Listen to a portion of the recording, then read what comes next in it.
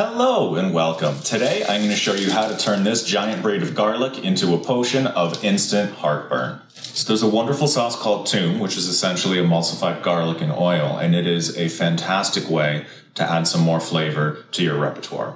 Let's get started. If you don't already know, you can speed peel garlic by agitating it between two bowls.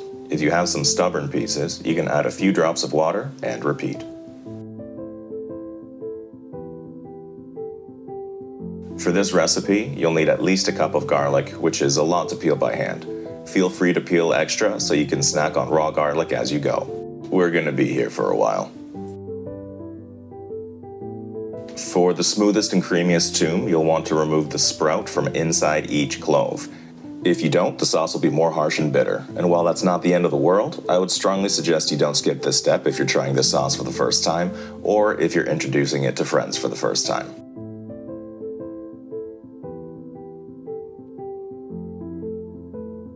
And I'm making a double recipe, so I get to do all that over again. Using lemon or lime instead of vinegar will add more depth of flavor. Lemon is more traditional, but I prefer the taste of lime.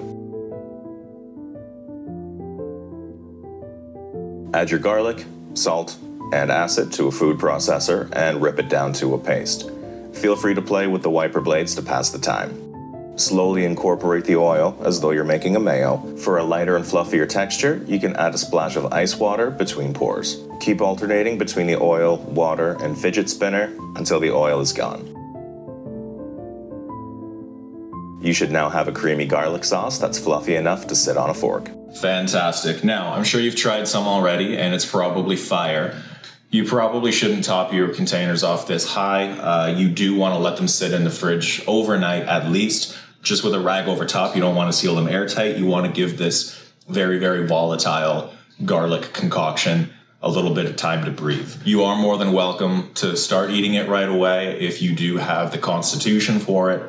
Otherwise, you will notice a significantly smoother and less violent flavor the day after.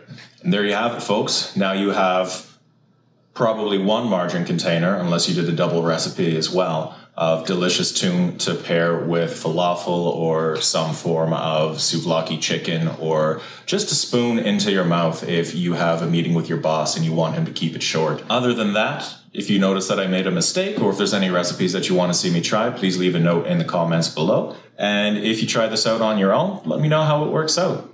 Thanks again for watching, and we'll see you next time.